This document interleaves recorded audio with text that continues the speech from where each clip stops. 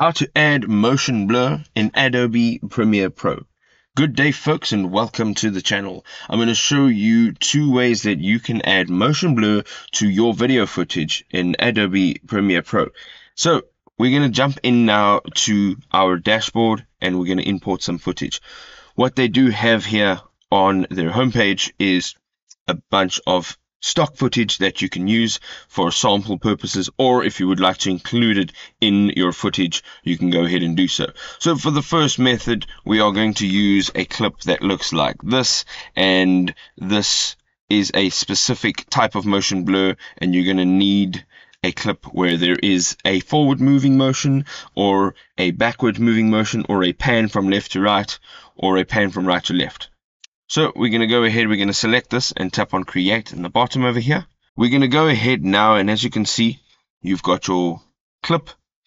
And what we're going to do is we are going to create some keyframes. So the first thing we want to do is make sure that we have a keyframe, let's say perhaps over here. And this literally can be done absolutely anywhere you'd like. And the shortcut for a keyframe is the letter M on your keyboard if you are using Windows. So you can just go ahead and you can make these two keyframes. Right, so the first thing you want to do now is select where that keyframe starts, and it's right over there. On your effects panel, you're going to go ahead and look for effects, and you're going to go ahead here and look for directional blur. Once you've found directional blur, it is under the blur and sharpen folder. You can click down, hold your click in, drag over, and drag it onto your clip. We now have directional blur onto this clip. The thing is, we need to start defining the properties of this directional blur so that we can actually get what we want out of it. So what we're going to do is you have a effects control panel over here, and this is what it looks like. And just for a reference, if you go up to the top of your toolbar, there is a window tab. You can tap on that. Here you can find all of the different windows that you can open and have on your interface. So I've got the effects open. I've got the effects control open. Of course, the audio meters and the media browser, the source monitor, text, and then I've got the tools over here. So once you have all of these windows open, you will be able to do the motion blur effectively. We're going to go down now. You can see on the left hand side in the effects control, you can go all the way down to the bottom, and we have the directional blur and all of its properties. Now it holds two properties. It has the direction of the actual blur, and then it has the length or the amount of blur that will actually happen in your video clip. So on this marker, we are going to select the direction. So first of all, once you click in there, you can put in an amount, right? On the right hand side, where your actual video is displayed, you can see what it's going to look like. Instead of putting an amount in there, if you hold your cursor over the amount, you can see that there is a pointer and there are two arrows. Now, if you click down and you move your mouse cursor, you will see that it'll actually start to change the amount of blur, right? But the direction is not as important because the blur length is at 0. So over here, we're going to key in 20 and hit enter, and you can see now that it is actually blurred. We can now go ahead with the direction, and you can click down again, and you can see that it actually changes the direction of the blur, and the amount that you're putting in there is actually in an angle form. So as you can see, as I'm going up and down, you can see that the direction of the blur is changing. So we're going to keep it, say, at 45, and we're going to hit enter, and that is the actual angle. So if you push play now,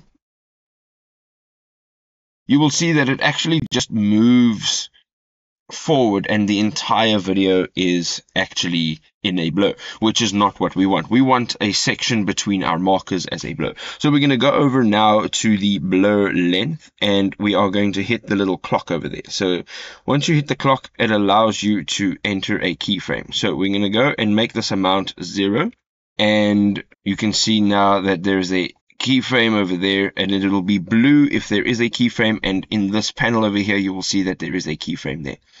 Now you can toggle your footage a little bit forward.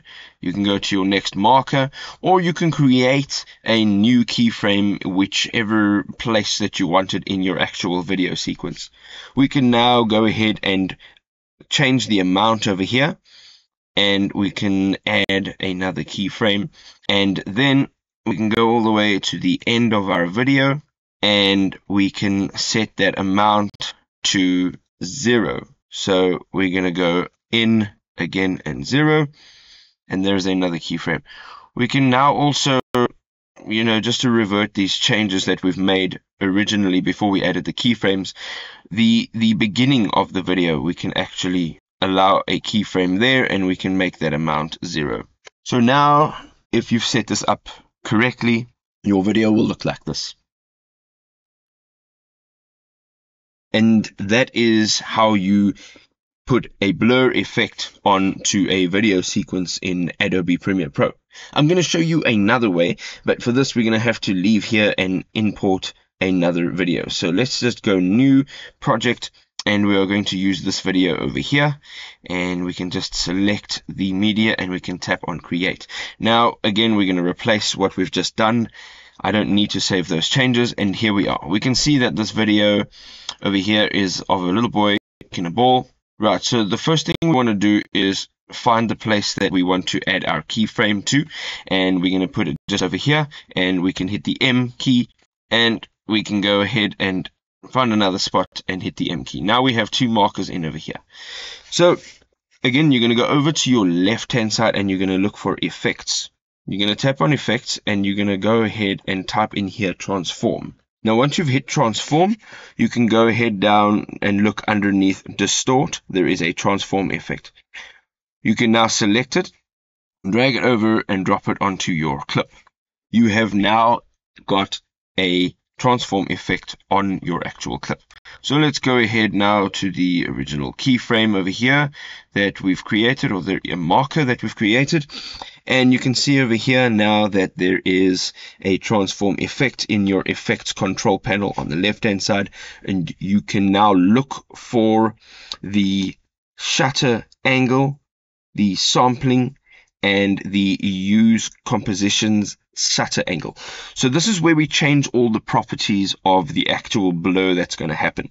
So again, we're going to go ahead, we can make the marker, the first marker over here, we can tap on that clock icon where it says shutter angle, and we are going to now change this. And you can change this between 0 and 360. So we're going to, just for example, we're going to make it 180. And we're going to go ahead now, and we are going to look for that other keyframe or that marker that we used. And we are going to now tap that keyframe, and we're going to make that 180. The other thing that you need to do here is make sure that the use compositions shutter angle is actually unchecked. And then the sampling, you have the two options, the bicubic and the bilinear. We want to make sure that it is bilinear. So you'll be going now through your footage, and you may find that there will be a blur effect. Now, this will all depend on how close your keyframes are. So if you're moving these keyframes and changing the position of them and making the time between them shorter, your blur will become more intense. And the further apart they are, the blur will become less intense. So there are two ways that you can add motion blur to your videos in Adobe Premiere Pro. I hope you enjoyed this video. If you did, don't forget to drop us a like. We'll see you in another awesome video. Cheers for now.